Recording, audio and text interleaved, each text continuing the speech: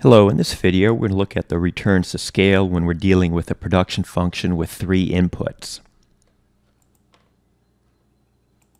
Example 1, here's our production function. It's a function of labor, capital, and materials. And we're going to let L, K, and M equal 2. We don't have to let all the inputs equal the same value, but for simplicity we'll do that. Plugging in our values for L, K, and M into the production function, and now simplifying. Get the following. 3 squared is 9, and 2 raised to the 1/2 power squared is just 2, and this will equal 18. And now we want to see what happens if we were to double all our inputs. So let's let K, L, and M now equal 4, doubling of their previous values. Plugging 4 now into the production function. So the square root of 4 is just 2, and we got 3 of those, and so 6 squared is 36. And you can see here that we have constant returns to scale.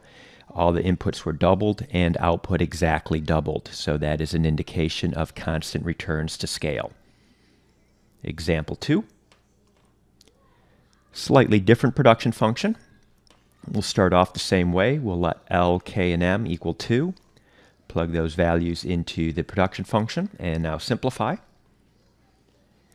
So 3 raised to the power of 3 is going to be 27, and 2 to the 1/2 power raised to the power of 3 is 2 raised to the 3/2 power, and this will simplify down to 76.4. Once again, we'll double all the inputs, and now plug 4 into the production function for each input.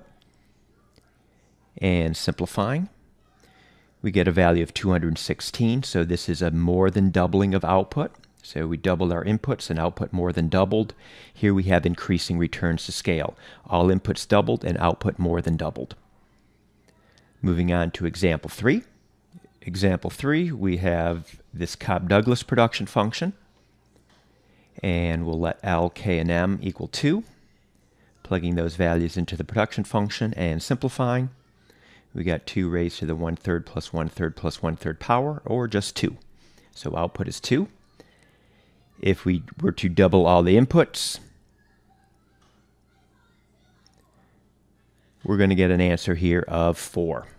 So here we have constant returns to scale. All inputs doubled and output exactly doubled. Example 4, we're going to see this has decreasing returns to scale. Evaluating the production function at L, K, and M equals 2. We're going to get 2 raised to the 3/4 power, which is 1.682.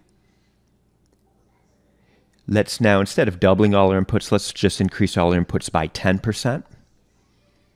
So in that case, L, K, and M will equal 2 times 1.1, or 2.2. This is a 10% increase in our inputs. Plugging those values into our production function and simplifying, output is 1.81.